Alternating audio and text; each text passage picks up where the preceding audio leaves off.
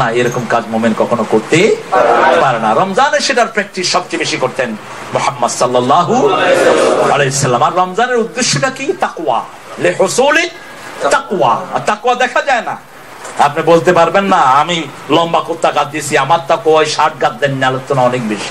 No, এটা দেখার কোনো বিষয়। বিশ্বনবী মসজিদে নববীর মিম্বারে বসে বলছেন আত-তাকওয়া হাহুনা, আত-তাকওয়া হাহুনা, আত-তাকওয়া হাহুনা, আশারা ইলা সাদরিহি, তাকওয়া বুকে, তাকওয়া বুকে, এখানে এখানে এখানে। এটা বাইরে দেখানোর কিছুই না। তবে হ্যাঁ, তাকওয়ার পোশাক আছে।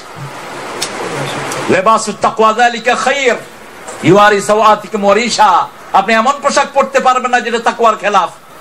হিয়ান্দিসিরা চারুকিনার দিয়ে আল্লাহ দিলেন বাতাস বরণের লাই, জাওনের লাই ব্যবস্থা।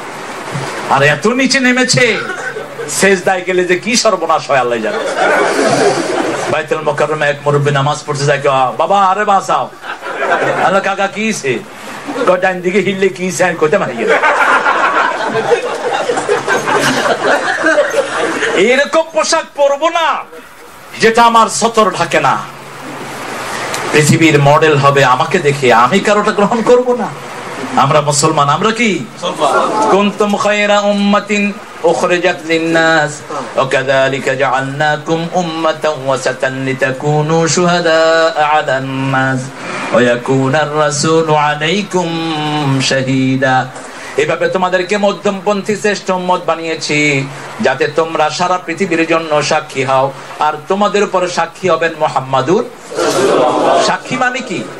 গ্রাম দেশে দেখেছেন মাটি কাটে, মধ্যখানে একটা মাটি থাকে, এটার নাম কি? কি নাম?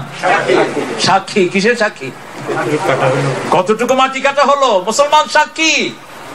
আপনি কারো ড্রেসিং দেখে ড্রেসিং নিবেন না, আপনি কারো পোশাক দেখে পোশাক নিবেন না। কোথাকার কোন ফিল্মে এক ছেলে প্যান্ট পরেছে, প্যান্ট খুলে যাচ্ছে, ধরে রাখছে, ছেড়ে দিলে প্যান্ট পরেই যাবে। এখানে আছে? ও, আমি প্রথম দেখলাম হিথ্রো এয়ারপোর্ট থেকে আন্ডারগ্রাউন্ডে উঠলাম, দেখি যে দুই ছেলে প্যান্ট ধরে রাখছে, জাইঙ্গা দেখা যাচ্ছে। আচ্ছা হ্যাঁ man, leave it, because it's gonna fall down, man. I said leave it. ছেড়ে দে, it's some fashion, man. That's what type of fashion is it? Your trouser is going down, you know, and you're saying fashion. Your undergarments is open, you're saying fashion. What type of fashion is it? এখন আমি তো মুখে প্রতিবাদ করব, ওই ওই ওই compartment ছেড়ে আরেক কম্পার্টমেন্টে চলে গেছে, সেখানে নাই সে। পরে গিয়ে দেখি শত শত বাঙালি ড্রেস পরতেছে। আমি ইসলামে বললাম আপনারা আপনাদের ছেলেদেরকে ঠেকান, নিষেধ করেন এই সমস্ত নোংরা ড্রেস পরতে। এত টাইট কোন মেয়ে পরবে না, ছেলে পরবে না যেগুলো শরীর দেখা যায়। আজকে আপনার মেয়েকে আপনি এই যে টাইট যে পাজামাটা কিনে দিচ্ছেন, সব গুণাগুলো আপনার আমলনামায় উঠবে। রাসূল সাল্লাল্লাহু আলাইহি ওয়াসাল্লাম বলেছেন একটা সময় আসবে কাপড় পরে উলঙ্গ থাকবে, এরা জাহান্নামের ইন্ধন হবে এরা। আর যে পিতামাতা তাদেরকে ড্রেসগুলো কিনে দিবে, তারা দায়ুসের খাতায় তাদের নামটা লেখালো। আমরা আমাদের মেয়েদেরকে শালীন পোশাক পরে দেবো, ছেলেদেরকে শালীন পোশাক কিনে দেবো, কারণ এরা অ্যাডাল্ট হওয়া পর্যন্ত আমাদের উপর দায়িত্ব দিয়েছেন কে? কথা বলেন। আমি গত পরশুদিন লং আইল্যান্ডে একটা অনুষ্ঠানে গিয়েছি। আলহামদুলিল্লাহ, আমার দেশের মেয়েরা সুন্দর সুন্দর দেশীয় কাস্টমসে সুন্দর ওড়না, সুন্দর হাতা বন্ধ করা ফ্রক পরেছে, কত সুন্দর। এখন আগে ব্রিটিশ এবং আমেরিকানরাও ফুল হাতা ড্রেস পরতো যখন তারা পৃথিবীকে শাসন করেছে, বিশেষ করে ইংল্যান্ডের অনেক আগের যে ড্রেস এবং পর্দা ছিল তখনও সেখানে। আমাদের দেশে বিশেষ করে নোয়াখালীতে তো এত পর্দা ছিল যে হিন্দু বাড়িতেও কোনো বেগানা পুরুষ ঢুকতে পারতো না। আর এখন মাশাআল্লাহ ইউনিভার্সিটি কলেজে মাশাআল্লাহ এত ওপেন হয়েছে। আপনার তৌফিক থাকে বাচ্চাটাকে মিক্স স্কুলে দিয়েন না, মিক্স স্কুলে দিয়েন না। ইত্তেফাকে একটা ঘটনা এসেছে, 5 থেকে 6 উঠেছে একই ক্লাসের দুইটা বাচ্চা। মেয়েটার নাম হলো সকিনা, পোলাটার নাম হলো কদু।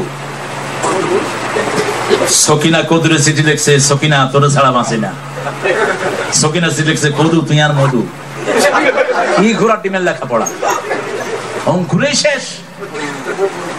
আপনি বাচ্চাদেরকে আপনি চেষ্টা করবেন বালেগ হওয়ার আগ পর্যন্ত যাতে আপনাকে দিন শিক্ষা দিতে পারেন, কোরআন যেটা বলেছে সেটা শিক্ষা দিতে পারেন।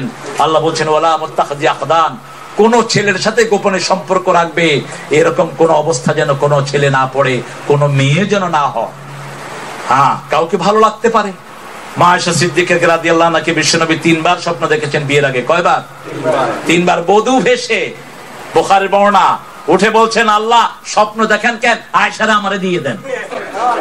সুবহানাল্লাহ, কত ইচ্ছা করে না, আয়েশাকে আমাকে দিয়ে দেন। বিশ্বনবী বলছেন, মুসলিম শরীফের হাওয়ালা, মা আয়েশা বলছেন 6.5 বছরে আমার বিবাহ হয়েছে, 9 বছর বয়সে বিশ্বনবীর ঘরে আমি বিবি হিসাবে ঢুকেছি। বিশ্বনবীর ঘরে জাগতিক কোন বড় সম্পত্তি আমি পাই নাই, খেজুর পাতার একটা বিছনা পেয়েছি, 2টা খেজুর পাতার বালিশ পেয়েছি, পানির মশক পেয়েছি, আধা গ্লাস দুধ পেয়েছি, কিন্তু সমস্ত ঘরটাই ভালোবাসায় ভরপুর ছিল। কি ভালোবাসা বিশ্বনবী সাল্লাল্লাহু আলাইহি ওয়াসাল্লাম দিয়েছেন এই ছোট্ট কিশোরীকে। আপনি মনে করতে পারেন যে বোধহয় বিশ্বনবী সাল্লাল্লাহু আলাইহি ওয়াসাল্লাম নিজের উইংস থেকে তিনি নিজের ইচ্ছায় বিয়ে করেছেন। নো, একটা কাজও করেন যেটার উপরে ওহী নাযিল হয়নি। সুবহানাল্লাহ। বাল্য বিবাহের উপর মক্কা এবং মদিনায় এখনো হিন্দু ধর্মে আছে, কোন লোক যদি বাল্য বিবাহ করে, 9 বছর 10 বছরের মেয়েকে বিয়ে করে, মূর্তি যেখানে রাখা হয় মন্দিরের চারপাশে থাকে ল্যাংটা হয়ে 40 দিন ঘুরতে হয়। না, আরো কিছু আছে। ওই সময়ে নিয়ম ছিল, কোন লোক যদি কোন নাবালিকাকে বিয়ে করতো তাকে কাবা ঘরের চারিদিকে উলঙ্গ হয়ে ঘুরতে হতো 40 দিন। এই রসমকে বাদ দিয়ে দেওয়ার জন্যই আল্লাহর নির্দেশে মা আয়েশাকে ঘরে এনেছেন মুহাম্মদ সাল্লাল্লাহু আলাইহি ওয়াসাল্লাম। অন্যদিকে মা আয়েশা বলছেন, বিশ্বনবী সাল্লাল্লাহু আলাইহি ওয়াসাল্লামের ঘরে আল্লাহ রাব্বুল আলামিন আমাকে যে নিয়ামত দিয়েছেন অন্য কোন বিবি সেই নিয়ামত পান নাই। আমি 5টা নিয়ামত পেয়েছি। সবচেয়ে অল্প বয়সে বিশ্বনবীর বিবি হওয়ার গৌরব অর্জন করেছি। আমার কোলে মাথা রাখা অবস্থায় বিশ্বনবীর উপর কোরআন নাজিল হয়েছে। আমার কোলে মাথা রেখে বিশ্বনবী দুনিয়া থেকে বিদায় হয়েছেন। আমার চরিত্রের সার্টিফিকেট স্বয়ং আল্লাহ নিজে দান করেছেন। আমার ঘরেই চিরদিনের জন্য শুয়ে আছেন মুহাম্মদ সাল্লাল্লাহু আলাইহি ওয়াসাল্লাম। বিশ্বনবী ওই ঘরে শুয়ে আছেন, মা আয়েশার বিছনা। যখন আবু বকর সিদ্দিক রাদিয়াল্লাহু আনহু চলে গেলেন, সেই ঘরে মা কবর দেয়া হলো, তখনও মা আয়েশা ওই ঘরেই থাকতেন। সুবহানাল্লাহ। কিন্তু যখন ওমর ফারুক রাদিয়াল্লাহু আনহু খলিফা হলেন, তিনি বললেন আব্দুল্লাহ যাও মা আয়েশাকে বলো সারা জীবন আবু বকর রাদিয়াল্লাহু আনহুর পাশেই ছিলাম, বিশ্বনবীর ডান পাশে আমি, বাম পাশে আবু বকর, আবার ডান পাশে আবু বকর রাদিয়াল্লাহু আনহু, বাম পাশে আমি। এখন আমার মৃত্যুর সময় ঘনিয়ে এসেছে, তিনাকে বলো বাম পাশে যে জায়গাটা খালি আছে ওই জায়গাটা যেন তিনি আমাকে দান করে দেয়। আব্দুল্লাহ ইবনে ওমর গিয়ে বলছেন আমার আব্বা সালাম দিয়েছেন, ওই জায়গাটা তিনি চেয়েছেন। আয়েশা সিদ্দিকা চুপ করে থাকলেন দীর্ঘ সময়, থেকে বললেন আমি চেয়েছিলাম এই জায়গাতে আমি শোবো, কিন্তু যেহেতু খলিফা চেয়েছেন ওনাকে আমি দান করে দিলাম। ওমর ফারুক রাদিয়াল্লাহু আনহু বললেন এখনো আমাকে সেখানে মাটি দিও না, আমার মৃত্যুর পরে আবার মা আয়েশাকে জিজ্ঞেস করবা, এখন হয়তো আমি খলিফা, সেই ভয় আমাকে দিয়ে দিতে পারে। আমার ওফাত মুবারকের শাহাদাতের পরে জিজ্ঞেস করবা তিনি তার আগের সিদ্ধান্তে ঠিক আছেন কিনা, যদি ঠিক থাকে এখানে আমাকে মাটি দিও, আর যদি তিনি এটা পছন্দ না করেন মরুভূমির যে কোনো জায়গায় আমাকে মাটি দিয়ে দিও। যখন ওমর ফারুক ওই জায়গায় ওনার কবর হলো, তারপর থেকে যখনই মা আয়েশা রাদিয়াল্লাহু আনহা বিশ্বনবীর কবরের ওখানে যেতেন, তিনি মাথায় পর্দা ব্যবহার করতেন। এতদিন পর্দা ছাড়া ছিলেন। সুবহানাল্লাহ বলতে ইচ্ছা করে না? বাপ এবং স্বামী শোয়া, কিন্তু যখনই ওমর ফারুকের লাশটা সেখানে ঢুকলো, তিনি নিজেকে ঢাকা ছাড়া কখনো আর সেখানে যেতেন না।